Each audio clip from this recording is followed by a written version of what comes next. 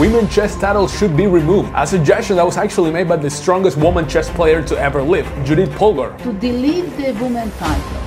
Why do we have women titles? Even though the idea is to create a more welcoming environment for women in chess, this could actually do the exact opposite. Currently, there's an open title category for both men and women, and also a woman-specific title group, and this feels odd to Judith. See, she's not a woman grandmaster, she's actually a grandmaster, which is harder to get. I mean, what could be more inclusive than having a universal structure for titles for both men and women, right? The women titles were created for this exact reason, to give women more possibilities in the chess world, with easier to get titles at a lower rating. When people do this, I don't really know what that means. But there's a big flaw with this logic by Polgar that actually affects women and benefits men. But we'll talk about that in a second. Judith suggested titles aiming at a certain rating. For example, a title for players who reach a rating of 2,000, also 2,200, 2,300. For 24, for 25. Isn't it much better to have the rating titles and not that it's women or men? And that actually makes a lot of sense. But you have to understand how titles currently work. If you're a guy like me and you want to get the easiest title, that will be the candidate master with a rating of 2,200.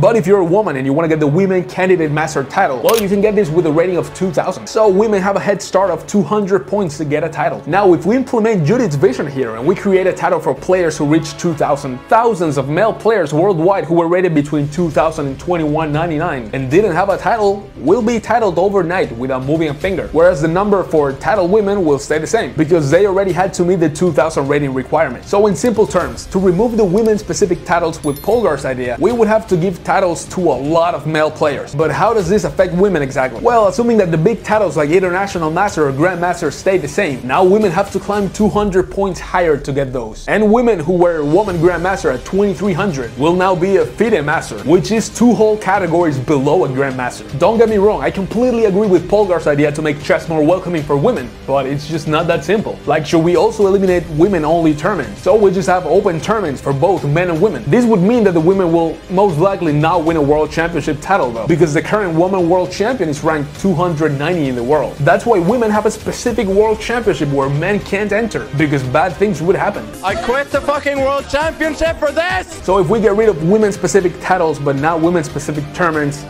did we really go anywhere? This discussion is not new around the chess world. About 8 years ago, Alexandra Botes said in an interview with Danny Rench that women titles perpetuate the stereotype that women are worse at chess than men are, by setting the bar lower to get a title. So maybe a more practical solution would be meeting in the middle. Women don't have to reach 2,300, and men don't have to reach 2,500 for the Grandmaster title, but both meet at 2,400 and everyone has the same requirement to become a Grandmaster. Although that would make it easier for men and harder for women, Jesus Christ. Like I said, it's not that freaking simple. How would you suggest a more welcoming environment for women in chess? Let me know in the comments. And don't you dare not subscribing. I will hunt you down and scare you so badly that you will create a singularity in your room that will absorb everything in the universe. So you better subscribe. If all the rules and rating stuff is same for women, why do they have differently rated titles than men?